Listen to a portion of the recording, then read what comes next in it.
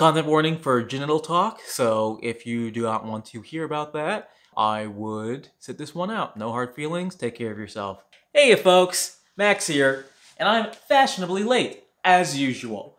Between all the bullshit with the baby and PrEP being covered in its entirety, including blood work, I knew that we should probably end up talking about PrEP, PeP, HIV, U equals U, and you. That's a lot. That it is.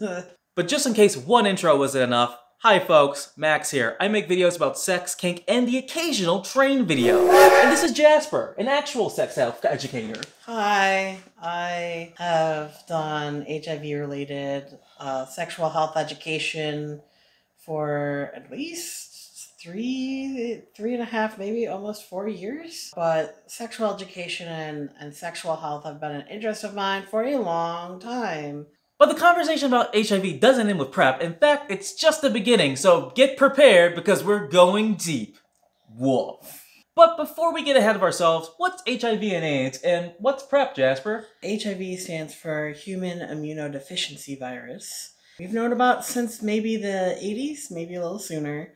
And essentially, it's transmitted through 5 different body fluids. There's semen, there's vaginal fluid, there's anal fluid, there's also blood, which most people remember, and there's also breast milk, which most people don't. HIV primarily stops the immune system from fighting off infections. Someone has it, they might get a secondary opportunistic infection, such as, but not always, a type of pneumonia that is relatively rare and the body normally fights off. There's also thrush. Toxoplasmosis, which for cat lovers you've probably heard of because a lot of cat owners might get infected with that and not even know. But once someone's immune system is so battered down and they have one of these normally fought off infections, their body can no longer fight it off, and that's when someone may become quite sick and they have what's known as AIDS, acquired immunodeficiency syndrome. AIDS. PrEP stands for pre-exposure prophylaxis. Much easier just to say PrEP.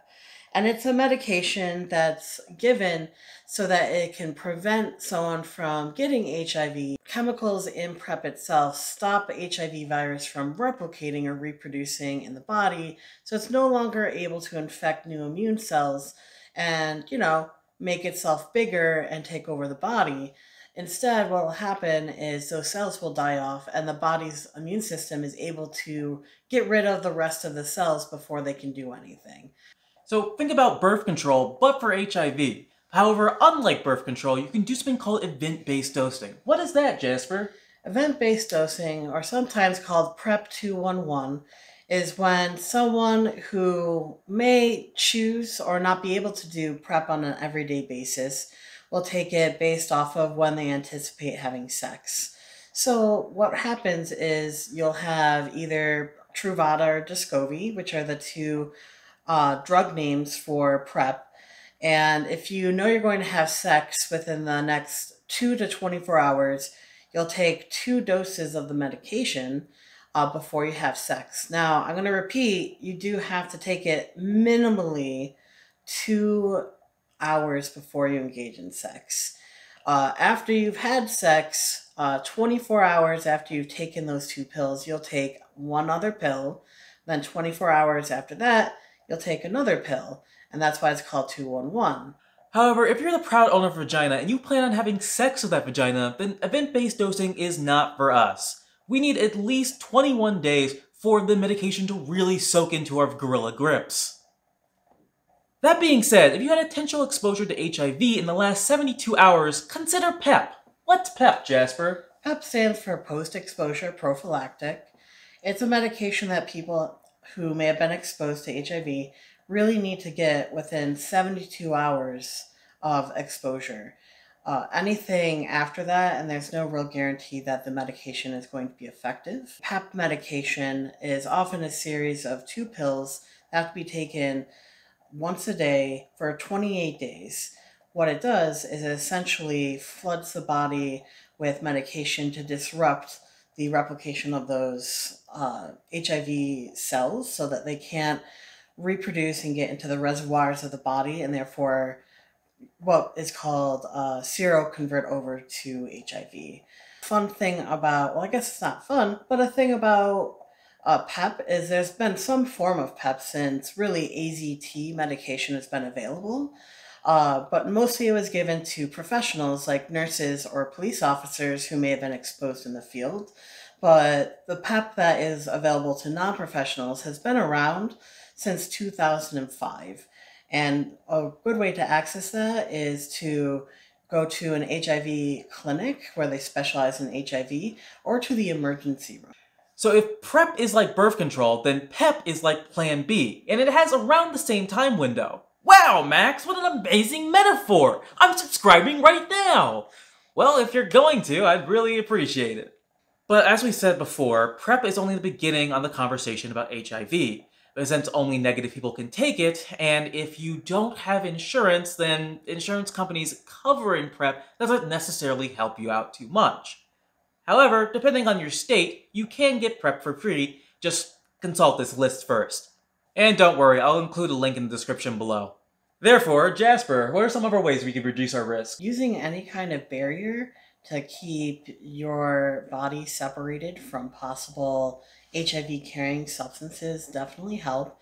That's why condoms, especially as the HIV epidemic started, became such a huge thing, because condoms are really an excellent way to prevent getting HIV from sexual fluids. There are two types of condoms. So you have your external condoms, which are often thought of as the traditional condom that goes onto the penis, or you actually have internal condoms as well, which can be put inside of the vagina and cover the cervix. And outside of that, there are just other ways that you can have sex that don't involve exchanging fluids, whether that's, giving a handy, or or mutual masturbation, or things like that. Or cybering. Or cybering. What is it called? What do the millennials call it? Sexting. You do a little sex. A little sex. Unlike sex. back in my day when you had to use a typewriter to send a message. A telegraph. A telegraph, if you will, or use the Pony Express to send those erotic Carrier messages. pigeon. Carrier pigeon. Sex pigeons. Sex pigeons! Getting tested on a regular basis. So every, I would say, 3 months, depending on how sexually active you are. Always talking with your doctor if you can about your sexual health as well. Or if you don't feel comfortable with that, you can also always Google and look up HIV-specific clinics in your area that might be able to give you a little more help. But even if you do contract the virus, it's not the end of the world. It's not the death sentence it was in the 80s. And it's important to realize that, as certainly it hasn't been realized by irrelevant hacks, but also by the federal government. In the heat of the AIDS crisis, many laws popped up criminalizing HIV, which means that knowingly spreading the virus was punishable by law. The problem with that is that many people tend not to get tested because then they're not knowingly spreading it. Like the great lyricist said, if you don't know, you don't know. You don't know. These laws were all state laws, but as of 2020, 37 states still criminalize HIV. However, recently, Illinois decriminalized HIV, taking that number down to 36. However, the last state to do such was Texas in 1994. In some states, like Minnesota, there are laws on the books so archaic that gay bathhouses can't even exist due to them being, and I quote, structures that are conducive to the spread of communicable disease, but specifically the sexually transmittable disease of acquired immune deficiency syndrome, currently found to be irreversible and uniformly fatal. In fact, it's a chronic health condition that one can live with and be healthy for a very long time. So they really need to update the laws to reflect the science that has since developed since, the 80s and 90s. Exactly. This is damaging not only just for people that have HIV, but for the general public. This is how we get people thinking that you can die of AIDS in 2 or 3 weeks. When you can't even die from AIDS, you die from complications of AIDS. It's true. The thing that normally makes people sick and die when they have AIDS is another infection, like the flu. And also, to be clear, you have to be very sick, and the only way you can get so sick that happens is by not getting tested and not knowing your status, and not getting access to treatment. On the note of treatment, for my positive folks out there, you become something called undetectable. If you've seen U equals U on the apps, that just means that undetectable equals untransmissible, however, only through sexual fluids and not by blood.